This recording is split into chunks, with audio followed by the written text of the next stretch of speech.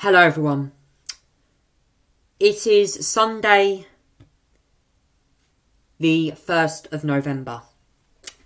Welcome everyone to this announcement, and it's finally confirmed from Thursday Britain is heading into another national lockdown.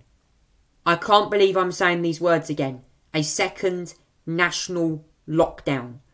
Boris Johnson has hit the button on the nuclear deterrent that he would never wished he'd never use, and it's finally come true. History has just repeated itself. Wow. From this announcement, I am shocked, bewildered. I'm just completely speechless that this has been made. This announcement caught everyone by surprise. I was shocked, more than anything, that these new impositions have been announced. And the problem is that the government should have listened to Sage 3 weeks ago, back in September, or 4 weeks ago, back in September, that these restrictions should have been imposed then to save lives. The Sage documents revealed a 2-week circuit breaker in England would have slowed the spread of the virus down. But now we're getting it, and it is, in my opinion, too late. So, I'm sure this is going to anger many people watching this video tonight, that the new restrictions come into force. Now, they don't come into force tomorrow, Tuesday and Wednesday. You are allowed to, you have to follow the current tiered system. But from Thursday, these national restrictions kick in. They're set to last until the 2nd of December.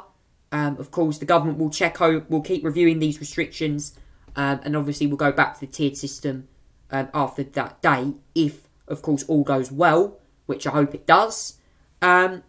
So, yeah, Boris Johnson has lost control of this virus.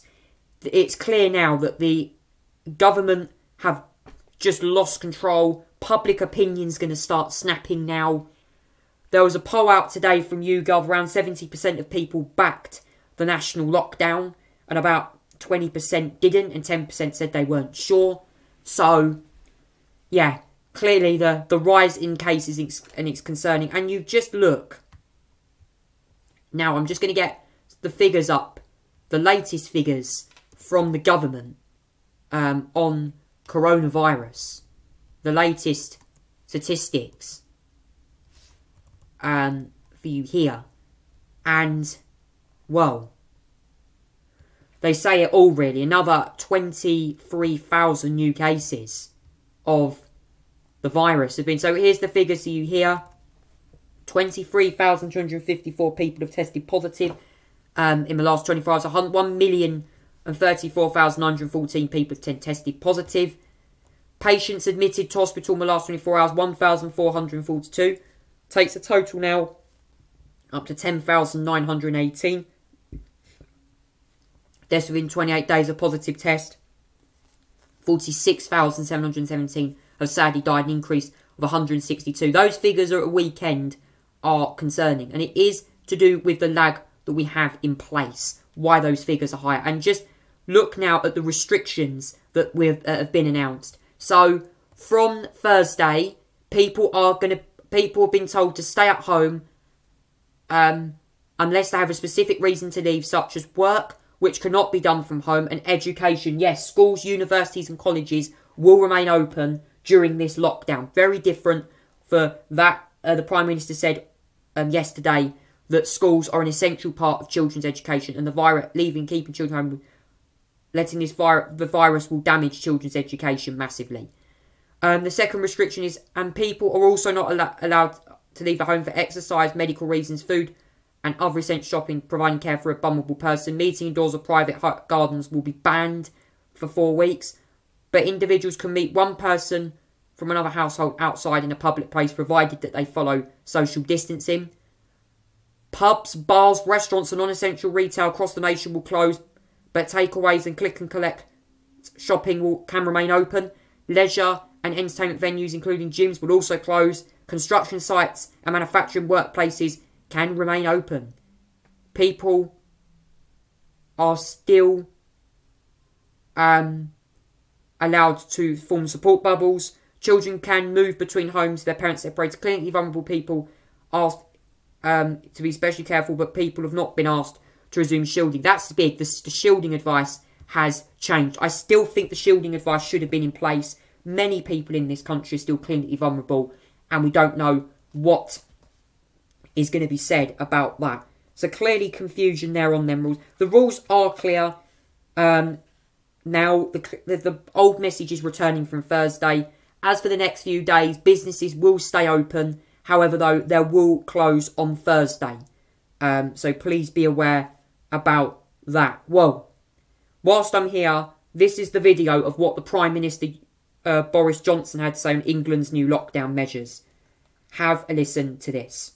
In this country, alas, as across much of Europe, the virus is spreading even faster than the reasonable worst-case scenario of our scientific advisors, whose models, as you've just seen, now suggest that unless we act, we could see deaths in this country running at several thousand a day, a peak of mortality, alas, bigger than the one we saw in April. And so now is the time to take action, because there is no alternative. And from Thursday until the start of December, you must stay at home. You may only leave home for specific reasons, including for education, for work, let's say if you cannot work from home, for exercise and recreation outdoors with your household or on your own with one person from another household, for medical reasons, appointments, and to escape injury or harm, to shop for food and essentials, and to provide care for vulnerable people or as a volunteer. I'm afraid non-essential shops, leisure and entertainment venues will all be closed, though click and collect services can continue and essential shops will remain open, so there's no need to stock up. Pubs, bars and restaurants must close except for takeaway and delivery services.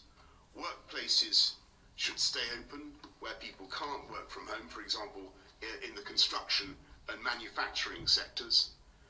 Single adult households can still form exclusive support bubbles with one other household, and children will still be able to move between homes if their parents are separated. I'm under no illusions about how difficult this will be for businesses which have already had to endure such hardship this year, and I'm truly, truly sorry for that. And that's why we're going to extend the furlough system through November. The furlough scheme was a success in the spring. It supported people and businesses in a critical time. We will not end it. We will extend furlough until December. Christmas is going to be different this year, perhaps very different, but it's my sincere hope and belief that by taking tough action now, we can allow families across the country to be together.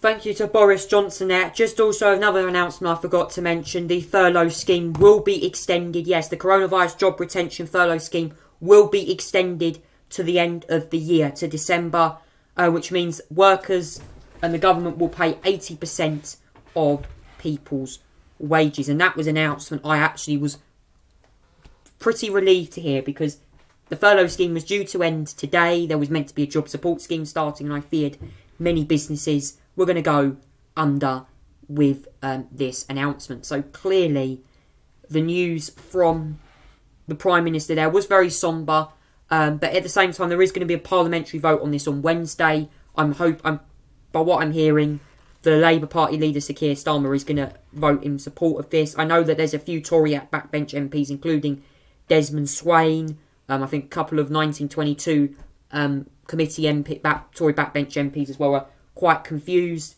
over the lockdown announcements.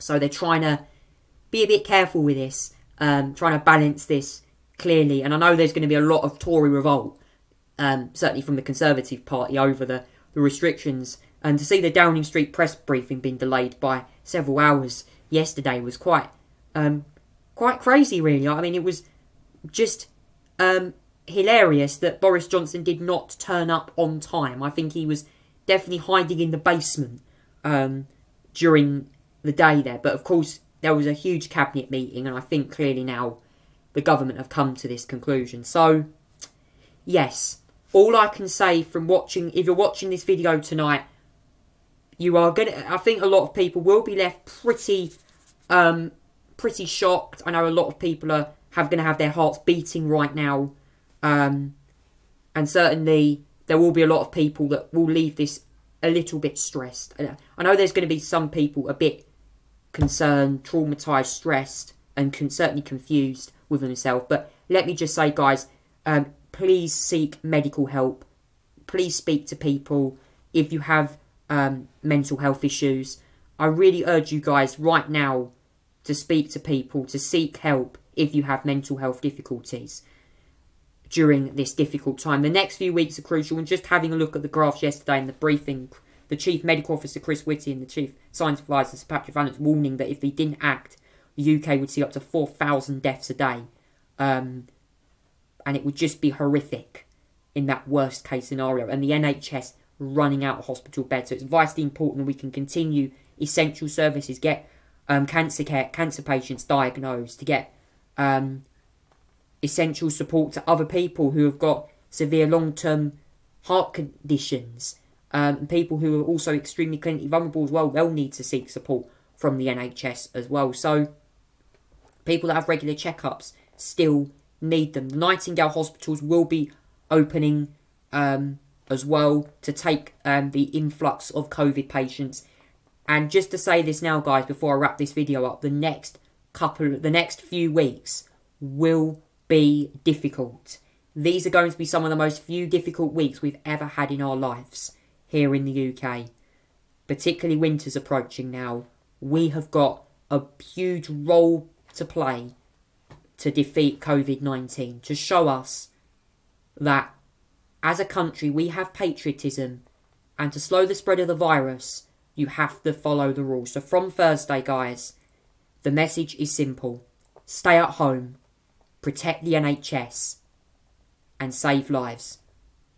Will come into effect on Thursday the 5th of November and last until at least the 2nd of December, which will be a Wednesday. So thank you so much for watching, guys, watching this video. And I would just like to say a huge thank you to everyone who have complied so much over the rest of this year. I will keep you updated with all the latest news on coronavirus and also the COVID-19 pandemic across Europe, as other countries such as France and Germany have imposed national lockdown restrictions. So we'll keep you posted on that, guys. But from me this evening, take care and good night.